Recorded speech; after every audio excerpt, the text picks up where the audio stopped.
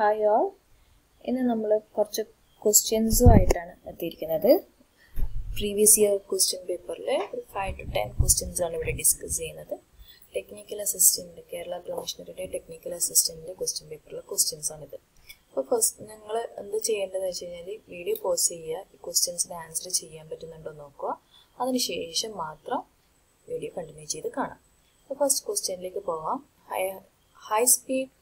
High specific speed of a pump implies it is centrifugal pump, mixed flow pump, axial flow pump, none of the above.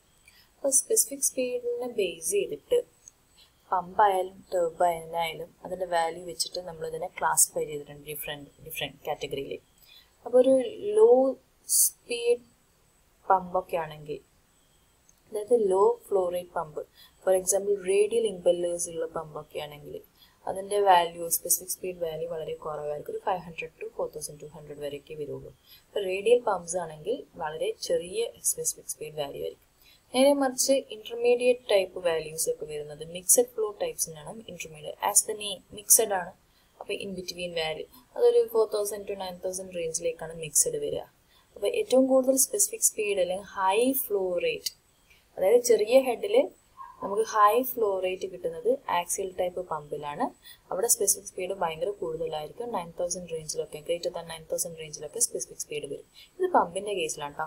ഒരു 500 to 4000 വരെയുള്ളത് radial, 4000 to 9000 വരെ വരുന്നത് mixed, greater than 9000 വരുന്നത് axial. അപ്പോൾ ഇതേപോലെ ടർബൈൻ്റെ കേസിലും specific speed classify ചെയ്തിട്ടുണ്ട്. അപ്പോൾ ഒരു ലെസ് ദാൻ 30 ഒക്കെ ആണെങ്കിൽ even Pelton wheel, single jet Pelton wheel ഒക്കെ പറയാം. ഈവൻ പെൽട്ടൺ വീലിന്റെ കേസിൽ അത് ജെറ്റ് നമ്പർ കൂടുന്നതിനനുസരിച്ച് the value can go up to 50-60 റേഞ്ചിലൊക്കെ പോവാം. അപ്പോൾ ഒരു 200 റേഞ്ചിലേക്കൊക്കെ വരുമ്പോഴേക്കും, 50 to 200 റേഞ്ചിലൊക്കെ വരുമ്പോഴേക്കും ഫ്രാൻസിസ് ടർബൈനായും ബിയോണ്ട് 250 ലേക്ക് പോകുമ്പോഴേക്കും അത് കപ്ലാൻ ടർബൈനോ പ്രൊപ്പല്ലർ ടർബൈനോയിലൊക്കെ പോവാം. അപ്പം കപ്ലാനും പ്രൊപ്പല്ലറിലും നോക്കും, law ഹെഡാണ്, okay, high quantity of water ആണ്. അപ്പോൾ ആ രീതിയിലൊക്കെ തന്നെയാണ് ഇത് വരുന്നത്. നേരെ മറിച്ച് പെൽട്ടൺ വീല് ചെറിയ വാല്യൂ ആണ്, പക്ഷെ അതുപോലെ ഹൈ ഹെഡാണ് അല്ലേ. പെൽട്ടൺ വീല് യൂസ് ചെയ്യുന്നത് ഹൈ ഹെഡിലാണ് യൂസ് ചെയ്യുന്നത്. അപ്പോൾ ആ രീതിയിലൊക്കെ തന്നെയാണ് പമ്പിലായാലും ടർബൈനിലായാലും. അപ്പോൾ ഇവിടെ ഉത്തരം നമുക്കിവിടെ തരുന്നത് ഹൈ സ്പെസിഫിക് സ്പീഡ് എന്ന് പറയുമ്പോൾ ആക്സിയൽ ഫ്ലോ പമ്പ്. ഇനി അടുത്തത്, what is the unit of mass density. നമ്മൾ ഫ്ലൂയിഡ് മെക്കാനിക്സ് പഠിക്കുമ്പോൾ ഏറ്റവും ആദ്യം പഠിക്കുന്ന ഒരു പ്രോപ്പർട്ടിയാണ് അല്ലേ, mass density. Density is equal to mass by volume. അപ്പോൾ മാസിന്റെ unit kilogram, വോളിയത്തിന്റെ unit metre cube. So kilogram per metre cube. ഇവിടെ തന്നിരിക്കുന്ന വേരിയബിൾ ക്യാപിറ്റൽ എം ആയി, പക്ഷെ സ്മോൾ എം ആയിരുന്നു വേണ്ടിരുന്നത്. അപ്പം കിലോഗ്രാം പെർ മീറ്റർ ക്യൂബ് ആണ് മാസ് ഡെൻസിറ്റിയുടെ ഏരിയ. അതുകൂടാതെ അവിടെ വെയിറ്റ് ഡെൻസിറ്റി ഉണ്ട്, സ്പെസിഫിക് ഗ്രാവിറ്റി ഒക്കെ ഉണ്ട്. വെയിറ്റ് ഡെൻസിറ്റി പറയുമ്പോൾ wait by volume newton per metre cube ആയിരിക്കും. അത്രയും അവിടെ അറിയേണ്ടത്. സ്പെസിഫിക് ഗ്രാവിറ്റിക്ക് യൂണിറ്റ് ഇല്ല. ഇനി മൂന്നാമത്തെ ക്വസ്റ്റ്യൻ ആണെങ്കിൽ, resistance to ഫാറ്റിക് of A material is measured by Young's modulus, endurance limit, elastic limit and coefficient of elasticity. ഇവിടെ ഇത് അറിയില്ലെങ്കിൽ തന്നെയും ഒരാൾക്ക് ഈ ഓപ്ഷനിൽ നിന്ന് ആൻസറിലേക്ക് എത്താം. അതായത് യങ്സ് മോഡുലസ് ആയാലും ഇലാസ്റ്റിക് ലിമിറ്റ് ആയാലും കോഎഫിഷ്യന്റ് ഓഫ് ഇലാസ്റ്റിസിറ്റി ആയിക്കഴിഞ്ഞാലും ഇതൊക്കെ തന്നെ ഒന്ന് തന്നെയല്ലേ. Young's modulus is stress by strain, again coefficient of elasticity stress by strain, അതൊക്കെ തന്നെ ഇല്ലേ. അപ്പം ആ രീതിയിൽ നമുക്കൊരു ഗസ് വർക്ക് പോലും എൻഡ്യൂറൻസ് ലിമിറ്റിലേക്ക് പോവാം. അപ്പൊ എൻഡ്യൂറൻസ് ലിമിറ്റ് എന്ന് പറഞ്ഞാൽ it is known as A ഫാറ്റിക് limit or it is A stress level below which A material has an infinite life. അതായത് ഏത് സ്ട്രെസ് വരെ പോവാം, ആ സ്ട്രെസ്സിന് തൊട്ട് താഴെ വരെയുള്ള ഒരു സ്റ്റേജിലാണ് അതിന്റെ ആ മെറ്റീരിയലിന്റെ മാക്സിമം ലൈഫ് എന്ന് പറയുന്നത്. അപ്പോൾ ആ രീതിയിൽ നമുക്ക് resistance to ഫാറ്റിക് of A material നമ്മൾ മെഷർ ചെയ്യുന്നത് വിത്ത് ഫാറ്റിക് ലിമിറ്റ് ഓർ എൻഡ്യൂറൻസ് ലിമിറ്റ്. അപ്പൊ ആൻസർ ബി ആണ്. ഓക്കെ. ഇനി next one, in steel plant the most important system for A material handling is. ഒരു ഇൻഡസ്ട്രിയിലേക്ക് വരുമ്പോഴേക്കും അവിടെ കൺവേയേഴ്സ് യൂസ് ചെയ്യുന്നുണ്ടാവാം, ക്രെയിൻസ് യൂസ് ചെയ്യുന്നുണ്ടാവും, hoist use ചെയ്യുന്നുണ്ടാവും, ട്രക്സ് യൂസ് ചെയ്യുന്നുണ്ടാവും. പക്ഷെ എപ്പോഴും ഇങ്ങനെ ഒരു സ്റ്റീൽ പ്ലാന്റിന്റെ കേസിൽ, ഈവൻ മെഷീനറി ബിൽഡപ്പിന്റെ കേസിൽ എവിടെയായാലും നമുക്ക് ആ movement should be very fast without any difficulty. അപ്പൊ അങ്ങനെ ഒരു മൂവ്മെന്റിന് വേണ്ടി നമ്മൾ എപ്പോഴും പ്രിഫർ ചെയ്യുന്നത് ഏതിനെയായിരിക്കും? ലോക്കോസിനെയാണ്. അപ്പോൾ like even for railway system നമ്മൾ എപ്പോഴും പ്രിഫർ ചെയ്യുന്നത് ലോക്കോസിനെ. അപ്പൊ ഏറ്റവും ഇമ്പോർട്ടന്റ് ആയിട്ടുള്ള സ്റ്റീൽ പ്ലാന്റിൽ ഏറ്റവും ഇമ്പോർട്ടന്റ് ആയ മെറ്റീരിയൽ, സ്മൂത്ത് ട്രാൻസ്പോർട്ട് ഓഫ് മെറ്റീരിയലിന് വേണ്ട കാര്യം ലോക്കോസ് ആണ്. Next one is, which among the following which indicates the indirect cause of accident? For money paid for treatment of worker ആണോ, compensation paid to worker ആണോ, cost of lost time of injured worker ആണോ അതോ all the above ആണോ? അപ്പൊ ഇവിടെയും guess work ചെയ്യാം. അത് നോക്കുക, നമ്മൾ ഏതിലായാലും ഇൻഡയറക്റ്റ് കോസ്റ്റിലേക്ക് വരുന്നത് ഏതാണെന്ന് നോക്കണമെങ്കിൽ ആദ്യം ഡയറക്റ്റ് കോസ്റ്റിലേക്ക് ഇത് ഏതൊക്കെ പെടും നോക്കാം. നമുക്ക് എപ്പോഴായാലും നമ്മൾ ആക്സിഡന്റിന് വേണ്ടി അല്ലെങ്കിൽ ഒരു ഫസ്റ്റ് എയ്ഡിന് വേണ്ടിയിട്ട് ഒരു കരുതൽ തന്നെ എന്തായാലും കരുതിയേ പറ്റൂ. അപ്പൊ മണി പെയ്ഡ് ഫോർ ട്രീറ്റ്മെന്റ് ഓഫ് വർക്കും കോമ്പൻസേഷൻ പെയ്ഡ് ടു വർക്കറും ഒക്കെ ഡയറക്റ്റ് കോസ്റ്റിലേക്ക് വരുന്നത്. പക്ഷെ ആ ഒരു ഇൻസിഡന്റ് കാരണം നമുക്ക് നഷ്ടപ്പെടുന്ന വർക്കിംഗ് അവേഴ്സ് അത് ഇൻഡയറക്റ്റ് കോസ്റ്റിലേക്കാണ് വരിക. So answer is C, the cost of lost time of injured worker. അപ്പോൾ ഇവിടെ high speed specific speed axle flow pump ആണ്, mass density kilogram per metre cube ആണ്, റെസിസ്റ്റൻസ് ടു ഫാറ്റിക് എൻഡ്യൂറൻസ് ലിമിറ്റ് ആണ്, steel പ്ലാന്റിൽ നമ്മൾ use ചെയ്യുന്നത് ലോക്കോസ് ആണ്, indirect cost of lost time of injured worker ആണ്. ഇനി അടുത്ത സെറ്റ് ഓഫ് 5 ക്വസ്റ്റ്യൻസ് നമുക്കൊന്ന് നോക്കാം. നെക്സ്റ്റ് ക്വസ്റ്റ്യൻ ആണ് gear box is use to.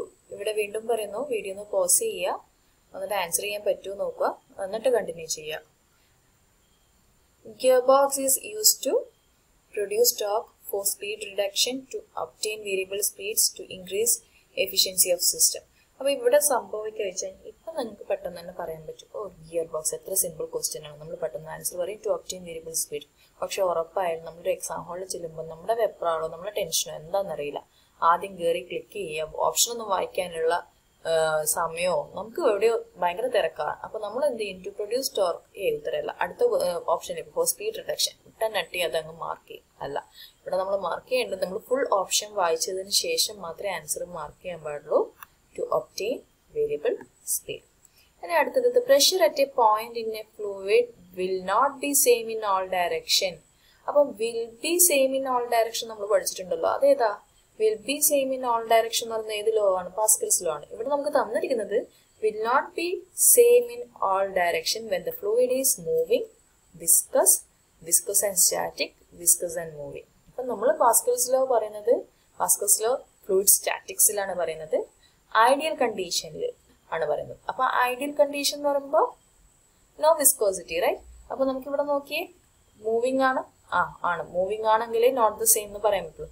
Viscous ആണ്, എഗെയിൻ ആണ്, വിസ്കസ് ആണെങ്കിലേ നോട്ട് ദ സെയിം ആണ്. വിസ്കോസിറ്റി ഇല്ലെങ്കിൽ നമുക്ക് എന്ത് ചെയ്യും അറിയാൻ വരുന്നു, ഇറ്റ് വിൽ ബി സെയിം എന്ന് അറിയാം.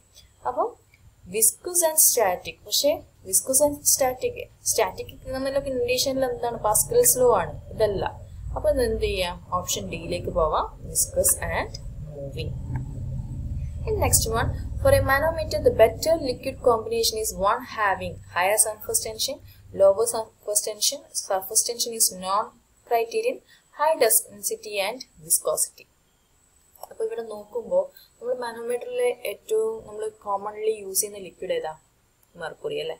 അപ്പൊ മെർക്കുറിയുടെ നേച്ചർ നിങ്ങൾക്ക് അറിയാം അല്ലെ, എങ്ങനെയാണ് അതൊരു കാപ്പിലറി ട്യൂബിൽ അതിന്റെ ഒബ്സർവ് ചെയ്തത് അതെങ്ങനെ ഉണ്ടാവും അറിയാം.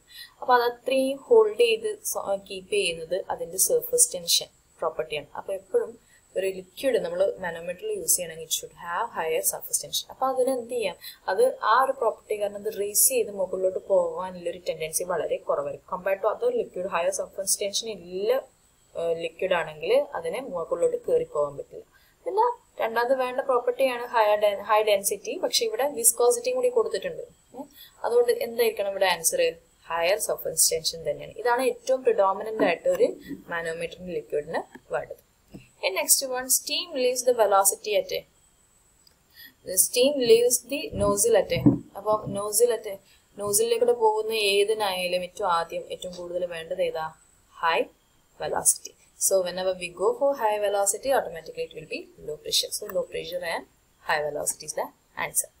Last one is arc welding uses the following electric supply. AC ആണോ DC ആണോ, both AC and DC ആണോ, spiral waveform ആണോ? ഇതിന്റെ answer both AC and DC.